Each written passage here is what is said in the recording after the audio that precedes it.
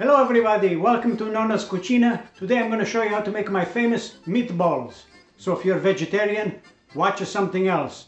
Pooh! Okay, in a big bowl you put 2 pounds of ground beef and pork, 2 eggs, 1 cup of chopped onion, half a cup of chopped zucchini, 1 cup of grated Parmigiano cheese, 3 cloves of garlic chopped fine, 2 tablespoons of chopped fresh oregano and basil, half a cup of fresh breadcrumbs plus a quarter cup of flour, and then you put 2 tablespoons olive oil, salt and black pepper, and you mix it with your hands till it's nice and mixed. Put in the fridge for half an hour.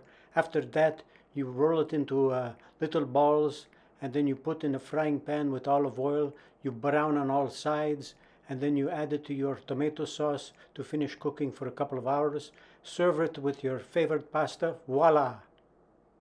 Buon appetito!